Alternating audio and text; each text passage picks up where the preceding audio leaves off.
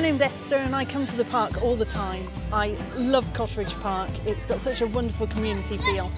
We have CoCoCamp, which is one of the best things in the year. Fantastic community feel where everyone comes out and gets to know their neighbours who they don't necessarily talk to every day.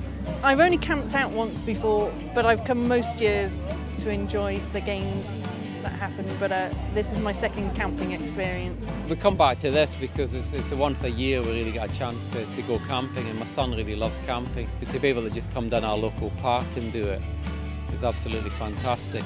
Well, we're having a brilliant day at CoCoCamp. We've been before and we know it's really good fun.